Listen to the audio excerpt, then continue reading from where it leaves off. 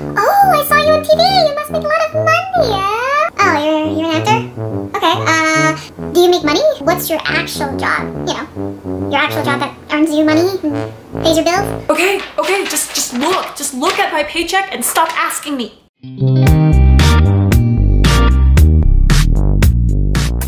Hey, welcome back. This is Jo. If this is your first time here, welcome. I am a Chinese actress living in Hollywood North, chasing that big dream of getting that Golden Man Oscar. If you are a fellow actor, you've probably had this question thrown at you a couple of times at some point in your career. And if you're not in the industry, how much money an actor earns? Probably a pretty big mystery. Well, today I will break it down for you in detail, this mysterious big secret that is basically posted very publicly on the internet.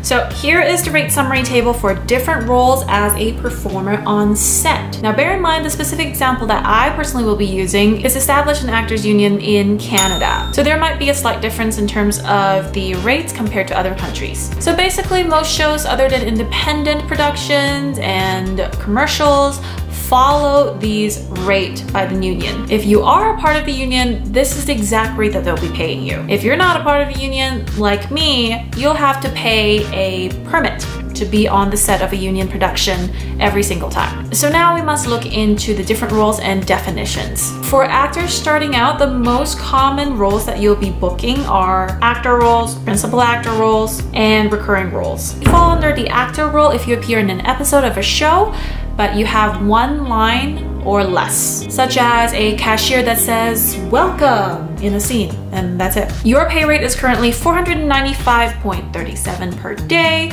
with an overtime rate of $92.88 after 8 hours on set. Now, you fall under the category of a principal actor if you're in an episode of a show and you have more than 2 to 3 lines in the entire episode. Your pay rate is currently at $736.05 per day, with an overtime rate of $138.02 per hour after 8 hours on set. Now your role fall under a recurring role if you appear in more than one episode as a speaking role in the entire show. But your pay rate is the exact same as a principal actor. Sometimes during production, they may even upgrade your role by giving you a little bit more lines or maybe asking you to come back to set the next time for another episode.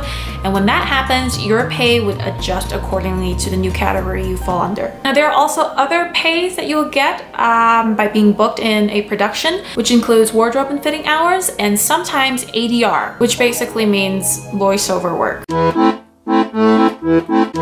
So when I wrote the script, it is before March 29th, 2020. So for the video, when you hear me quote the rate, it would be a rate from 2019. And this, what you're looking at, is the actual most updated quote for 2020. Now here is a real life example for my paycheck from Netflix's Wu Assassins. So here you can see my paycheck from Netflix's Wu Assassins, which I filmed back in 2018. And for this particular one is for September 7th on a Friday. You can see here that I've worked a total of 8.7 hours on that day, which means that I get the day payment of $714.61 at that time in 2018 and a overtime of 0.7 hours. The purple underlines the buyout rate and the red underlines the permit that I had to pay to be able to work on set because I am not in union. And you can see underlined in yellow would be my net pay after deductions. Now, before you start telling me how amazing it is to earn $90 per hour as an actor, let me just reiterate that acting is seasonal. So if you're wondering why we're still working at restaurants, last year I earned 10 grand in a month by working on set a couple of days, and I thought I was finally becoming rich. I thought I was finally able to treat myself with some butcher store level steak. Not cheap grocery level steak, but actual butcher shop steak from those European butchers who knows their meat way more than I do. How naive I was. Just because you had a good couple of months does not mean that that will continue. Do not spend it all in one place, please.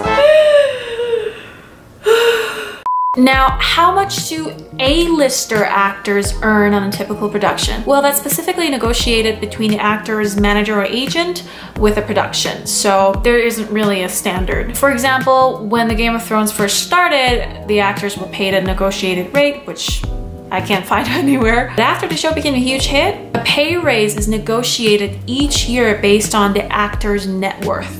So in 2014, these major actors in Game of Thrones landed $300,000 per episode. And in the final 2 seasons, $500,000 per episode. Well, now you know how much actors are paid. Is this what you expected? Let me know in the comments down below.